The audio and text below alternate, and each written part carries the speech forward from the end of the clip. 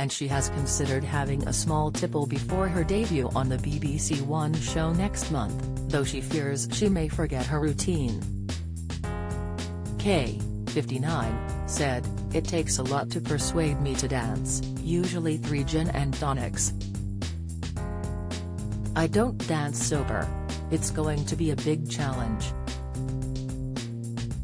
I have thought to myself, 1 wee gin and tonic surely won't do any harm.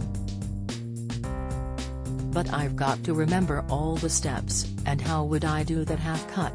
Kaye, who lives with tennis coach Ian Campbell and their daughters Charlie, 20, and Bonnie, 15, quipped it would be a miracle if she got struck by the Strictly curse, when contestants and pro dancers fall for each another.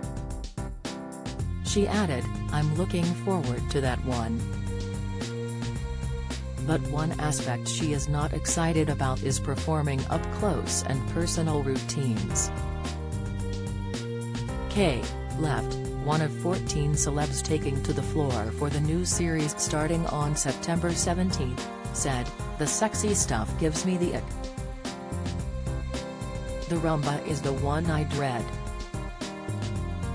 It's all sultry and you're dragged behind your partner across the floor. I look like a wounded animal." But she feels she is in reasonably good shape, telling Best Magazine, "I go to spin classes twice a week and I walk a lot. I've always been sporty." Kaye has taken part in Celebrity MasterChef, won Celebrity Mastermind and appeared on Total Wipeout.